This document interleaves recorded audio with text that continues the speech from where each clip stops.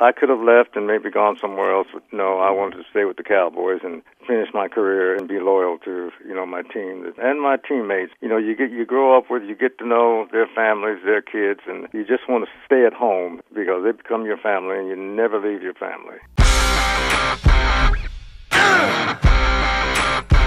American woman, listen what I say.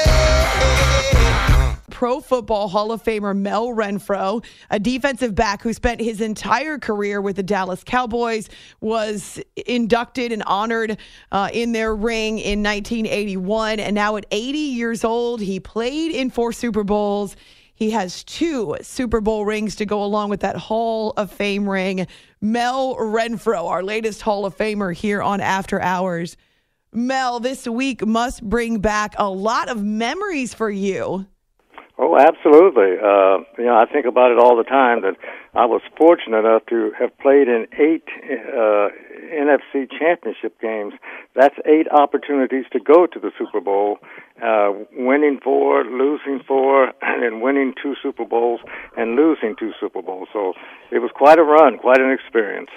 I hear from players now and then. Tom Brady's a great example. He actually says that the losses in Super Bowls stick with him longer, maybe impact him more than do the wins in Super Bowls. What were your emotions like following losses versus following the wins? Well, bittersweet. Our first Super Bowl, Super Bowl V, was kind of a different kind of a game. There's no way we lose that game. There were some suspicious calls by the officials, an alleged tip pass, and we lost that game. But, fortunately, a week after that, I went out to the Pro Bowl and returned 2 punts for touchdowns, and was MVP as a defensive back. So that year was good for me. And the very next year, Super Bowl VI, we came back and won the Super Bowl. So, my career is just spotted with all kind of good things, and I'm just, great to have been a Cowboy and great to have had the opportunity to play in Super Bowls.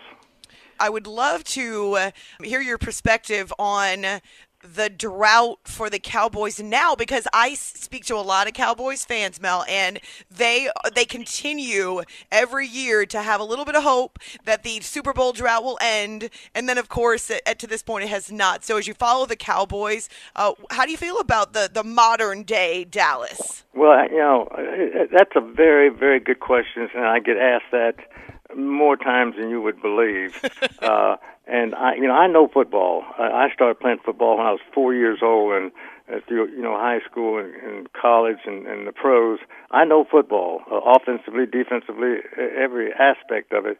And having played under Coach Landry and what I learned from him, but I got to admit, I can't figure out today's Cowboys. I cannot figure out what the problem is, how they can be so good in certain games and then so bad in certain games. The consistency is just not there. And, this game, especially going to a Super Bowl, you got to have consistency. But I got to admit, I don't know. I can't figure it out. I talk to my wife about it all the time. I talk to my friends, and I talk to in interviews constantly, and I can't figure it out. How you can be hot and cold as the Cowboys have been, not only this past year, but in the last 20 years. Mel Renfro is a Pro Football Hall of Famer, spent his entire career with the Dallas Cowboys, a defensive back playing multiple positions, but actually was a halfback when he was at the University of Oregon. It's After Hours with Amy Lawrence here on CBS Sports Radio. Just since I mentioned that, what was it like to change positions at the highest level, Mel? It's funny. When I played in high school and college, we never left the field. I played offense, defense, all the special teams. We never left the field, so I was pretty good at offensively and defensively, and carrying the ball was my specialty. So I got to admit, it wasn't a difficult change for me to just go strictly defense. So I could have gone strictly offense, but I think that my career was prolonged by playing defense because offensively you're going to get hit. They're going to come at you, and 11 after 1, and on defense, it's one after one. So I was fortunate to have landed in defense and haven't been able to play 14 years. I would not have been able to do that playing offense. You make a great point. You're right. And we see the statistics with running backs specifically and how their career arc is relatively short. So we were talking about these Dallas Cowboys. They obviously have some playmakers and some very bright stars on the defensive side of the ball. One of them, Trayvon Diggs, who this season had 11 interceptions. Now, you led the NFL with 10 interceptions going back into the late 60s, so 1969. What do you think of Trayvon? Almost the modern-day you, or a little bit like you. I like him. I like him. I watch him very closely, and I see his techniques. He's got good feet. He's got a good sense for where the ball is. One thing I'd like to see more of him is for him to be more of a tackler. He just tends not to be probably, I would say, as tough as I am. I know he might disagree with that, but he's an excellent football player, a Pro Bowler, All-Pro, and I think he's got a real bright future ahead of him.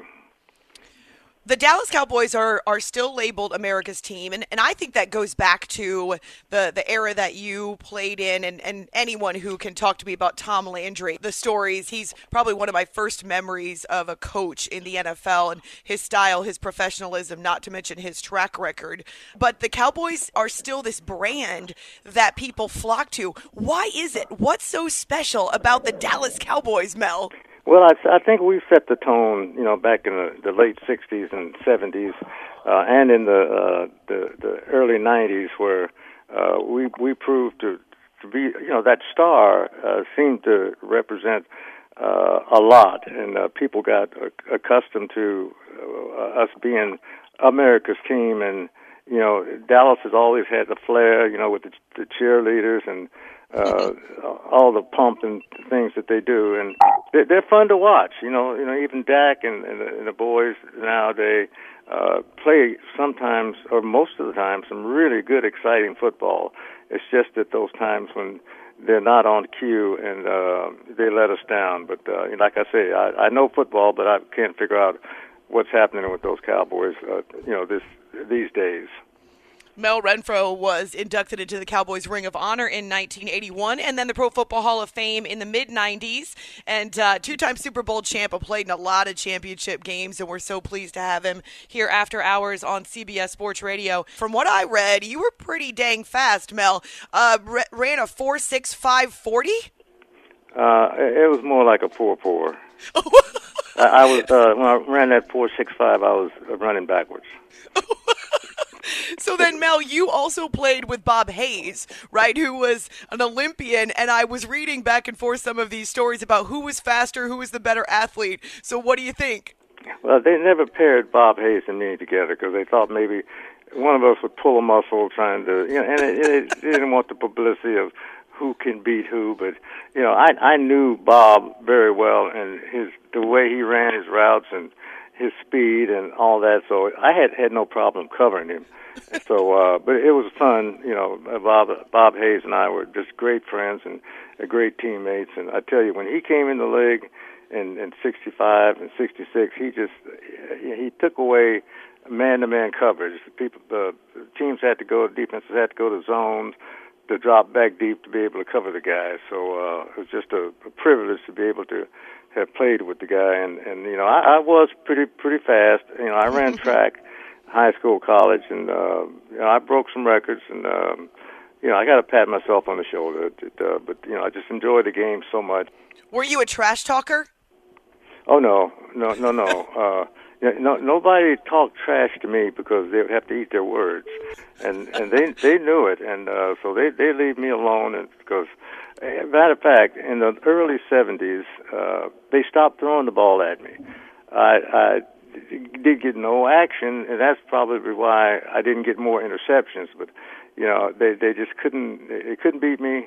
So it's no fun not getting thrown at, because that's what it's all about. It's that contact and one-on-one interaction. And but it was a good career. I still maintained my level of play, and it's just such a great game. And I'm just so glad to be a part of. So, Mel, not everyone gets to retire on a high note. You had played in your 4th Super Bowl. You retired after a win. So what are your memories of that last Super Bowl championship? I'm not sure if you had already planned to retire or if you made the decision after, but what do you remember about that last appearance on the NFL's biggest stage? Well, ironically, I was not supposed to play in that game. My knee, I hadn't played in 5-6 games, and my knee was just gone. I knew that I would retire after that game, but in the second quarter, I believe Benny Barnes went down at corner, and there was nobody else. We had Mark Washington, but he was hobbling around with a sore knee, and Coach Gene Stallings came over to me and said, "Pro," that was my nickname. He said, "Pro, can you go?" And he knew I hadn't practiced a down in 6 weeks. But, he knew that I was tough and that I would go out there and I was the best chance to fill that position. And I played 3 quarters and held up fairly well. Of course, Harvey Martin and Randy White were giving to Craig Morton the fits, so he wasn't really on in his passing. But I was fortunate to be able to play in my last game going out, being a world champion. And I tell you, those are the memories, I talk about. Tell my grandkids, and I tell you, it just doesn't get any better than that. I know that's an old cliche, but I don't ever get tired of saying it. Well, it's amazing to be able to catch up with you, and you're welcome on the show anytime. Mel Renfro is a 1996 Hall of Famer, played his entire career with the Dallas Cowboys. Mel, is that important to you to have played your entire career with one franchise? Yes, no question about it.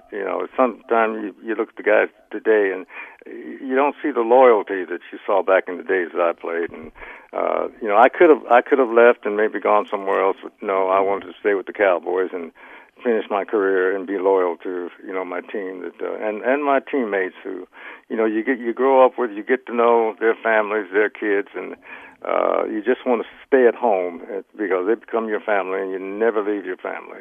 Loyalty is such a lost art and quality in sports. You travel safely, so pleased to be able to catch up with the two of you in advance of Super Bowl 56. Thank you so much. Thanks, Amy.